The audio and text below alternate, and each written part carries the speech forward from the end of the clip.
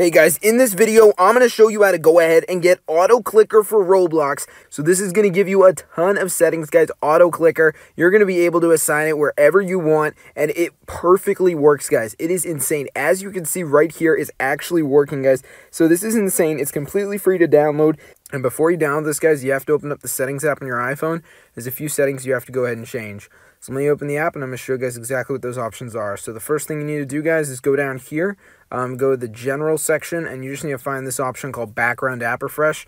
And what you want to do is make sure background app refresh is on. It's super important that this is on, guys. It will not work if it's off. So you can have it on either Wi-Fi or Wi-Fi mobile data, doesn't matter, just make sure it's on. And once you've done that, guys, all you have to do is go ahead and go down to the battery section. And in the battery section, what you want to do is just make sure, guys, that low power mode is off. You'll know this is on because your battery percentage will turn yellow, so make sure low power mode is off. And once you've done that, guys, all you have to do is go ahead and go down to the App Store section. So let me just go down here to App Store. And in the App Store section, you want to find this option called Automatic Downloads and just make sure this is on. This should be on by default, but if it is off, make sure you go ahead and turn it on. So once you've done that, you're all set, and all you have to do now is go ahead and go to this amazing site that I'm about to show you.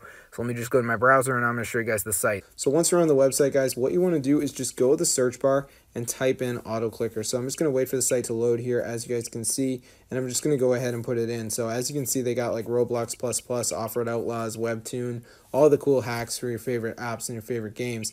So I'm going to go to the search bar, though, and I'm just going to put in Autoclicker. So you find Autoclicker. Let me just type it in right here.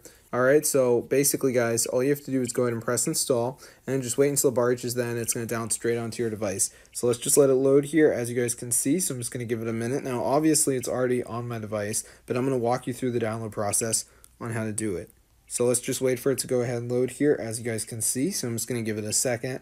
All right. So yeah, this is really cool because, I mean, there are many games that involve tapping where we might just get tired. And I mean, the Autoclicker allows you to automate actions in these games. So yeah, this is really easy, guys.